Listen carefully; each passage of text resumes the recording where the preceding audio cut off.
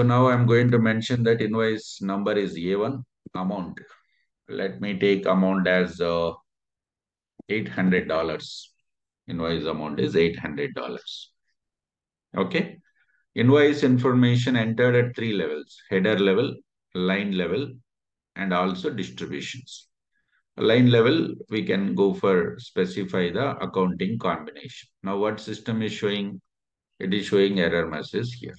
What is that? You cannot enter the invoice lines because the invoice header is incomplete. Enter the required information in the invoice header before enter into the line. Header level, some of the information we have not entered. But I have entered all the information, all mandatory fields here. Go to the tab here, accounting tab. Here we are supposed to mention accounting date. Accounting date. But this date should take system automatically as system date. Okay, why it is not taking, and the reason is very simple. It's one of the important question also in the interview point of view.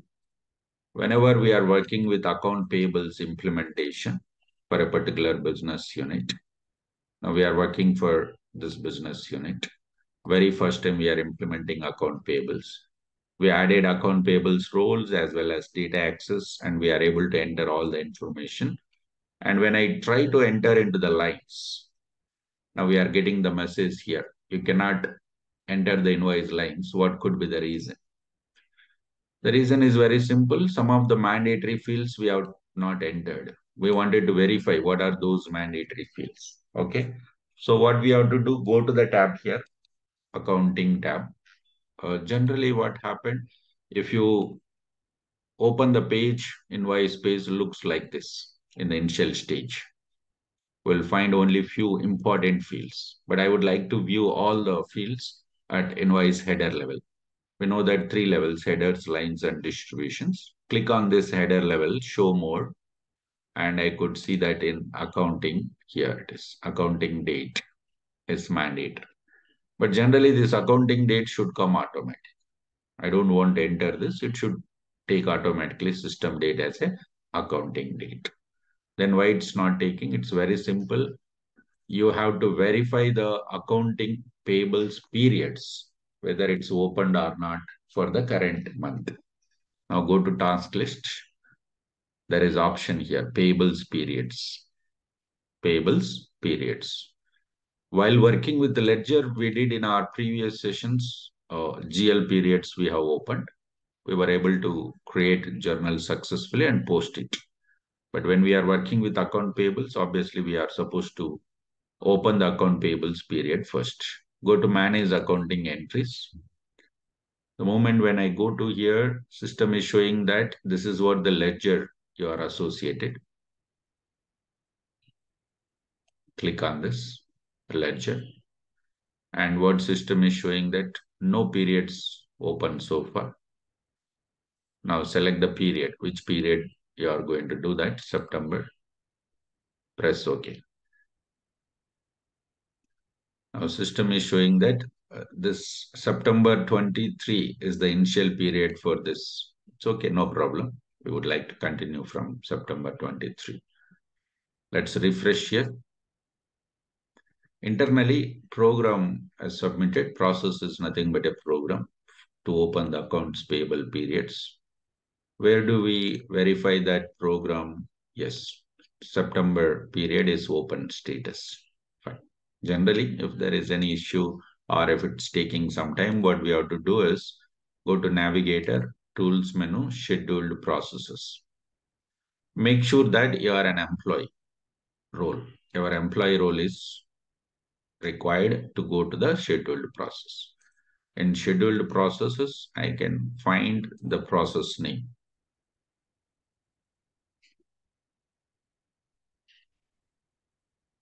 Open payables accounting period successfully completed. Okay, now we'll try to create an invoice here. Let's go for invoices. Now click this task, create invoices here. And now selecting the business unit. supplier name. Select so-and-so supplier and click show more. Generally, it's not required every time. See, you got accounting data automatic. And you got liability, which is from common options from payables and procurement. Enter invoice number, amount $800. Standard invoice we are going to create. Let's go to lines. Enter line amount, complete $800. Enter the accounting code combination. Here it is. We'll choose this code combination.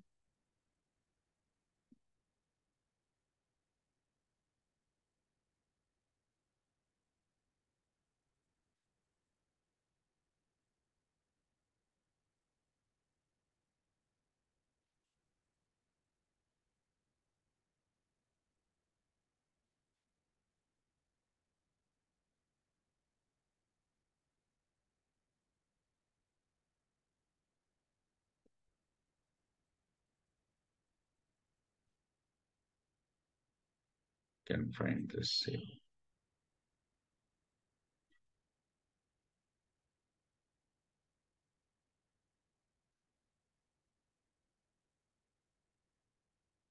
Now this is how we will be able to create an invoice. Now go for validate the invoice. System is going to verify whatever the information we have entered for this invoice at header level, line level, and distributions. It's going to be valid or not. Now it's validated successfully. If required, we'll go with approvals. Otherwise, we'll create account. Approvals are not enabled for this business unit. That's a different concept about the approvals. Now it's going to be an accounting. Accounts are not created. Let's go to create accounts. There are two options for creating the accounts in account payables. One is account in draft. So those accounts will be created in draft mode and we can go for either rollback or finalize. Let's go for final accounts. Post ledger means system will create accounts as well as post this accounting entries to GL also. Now system has created accounting entries successfully. We can find this expense is a debit, liability is credit. It means we got $800 cost of furniture into our company and we are supposed to make the $800 to our supplier. Debit means what comes in. Credit means what goes out. So we got $800 cost of the furniture into our company and we are supposed to make the payment. It's a liability. Still, payment is not done. Payment is not done. We are supposed to make the payment. Okay. So this is how we have to rectify in case if we get any error message while working with the invoice here. Okay. Thank you. Yes, guys, is clear everybody? Any doubts here, please? How to create an invoice right now. We created invoice. We have validated, approved, created accounts and transferred accounts to GL also.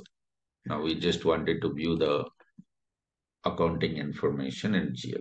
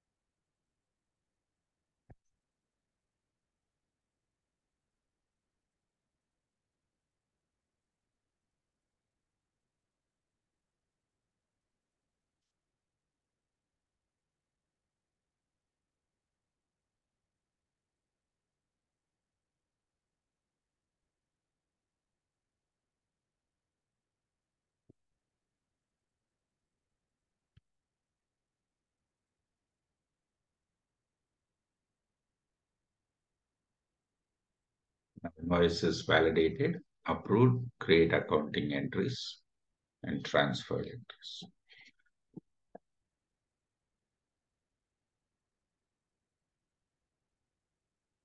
Once we create accounting entries and transfer to GL, we wanted to view this accounting entries in GL module.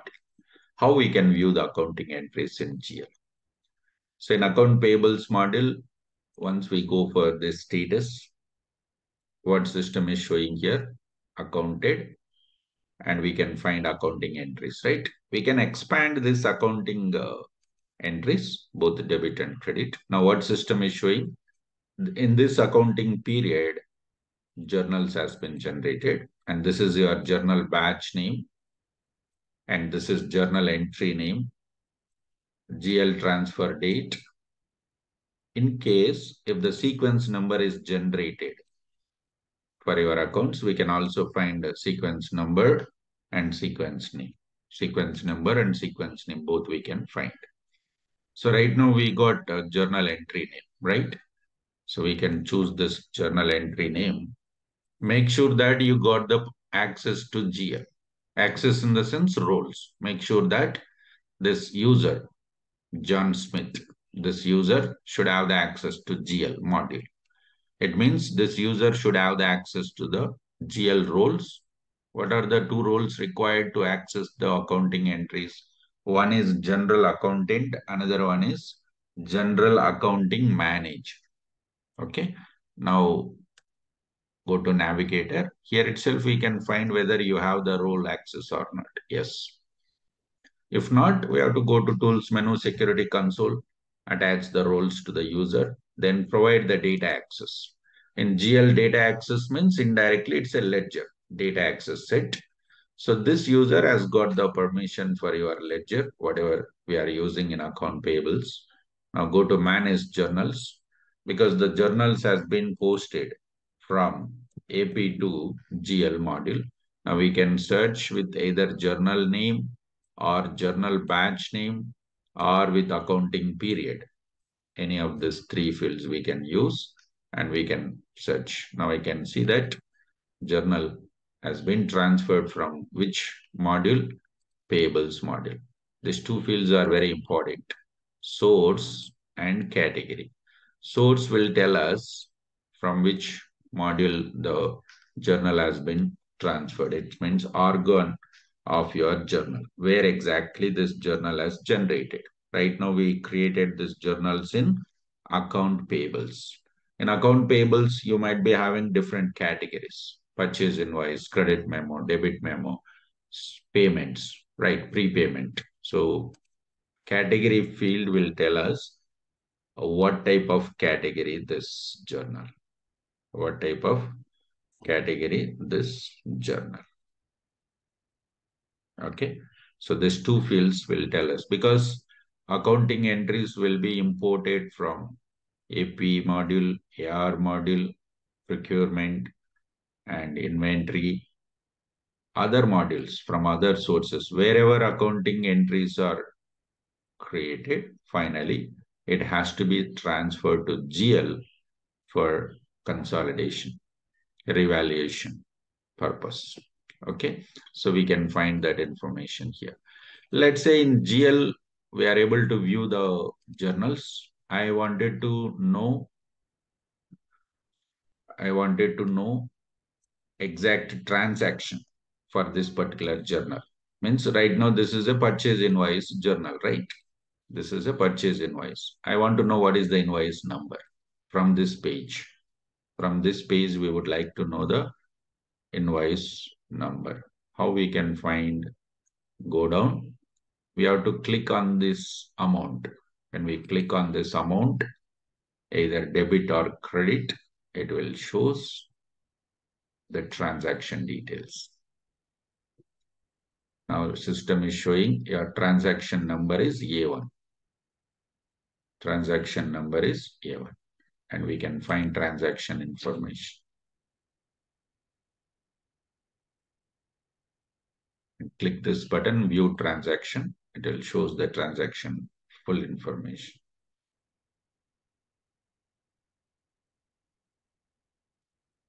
details.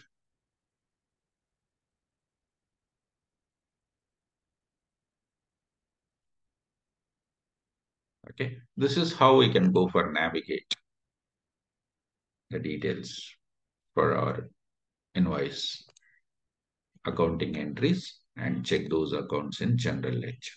Okay.